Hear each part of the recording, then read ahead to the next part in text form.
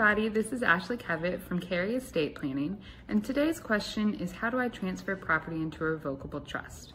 In order to transfer property into a revocable trust, there are several ways to go about it. One is with real estate, and that is going to involve updating the deed to the property. This means that you have to take the deed in your name and transfer it into your name as a trustee.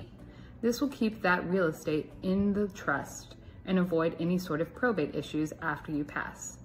With other property, such as bank accounts, you'll update those accounts to say your name as trustee as well and put those into the trust.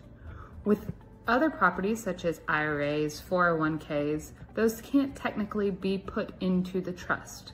Instead, we keep a contingent beneficiary. Typically, if there's spouses involved, then it's the other spouse. And then for the secondary beneficiary, we put the trust. And that way, if the spouse or primary beneficiary were to pass, it'll go straight into the trust and be dictated by the terms of the trust. Thank you. This is Ashley Kevitt with Cary Estate Planning.